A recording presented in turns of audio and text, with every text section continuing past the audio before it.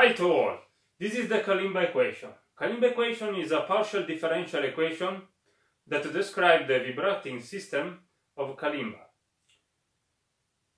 Inside this equation there is a constant term C.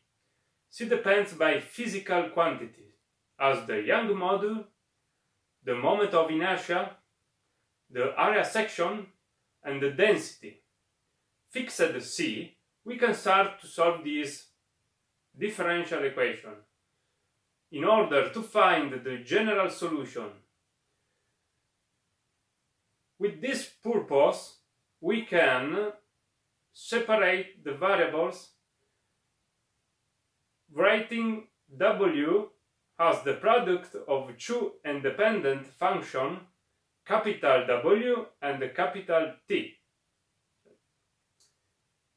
So, we start with this second order differential equation in capital T in order to find the solution for the time. And we have that the solution of this equation is a linear combination of a sine and a cosine. After, we can pass to this other ordinary differential equation of fourth order in capital W. And we find what? We find a linear combination of exponential, real and complex exponential. We can write the solution as a linear combination of sine, cosine and hyperbolic function.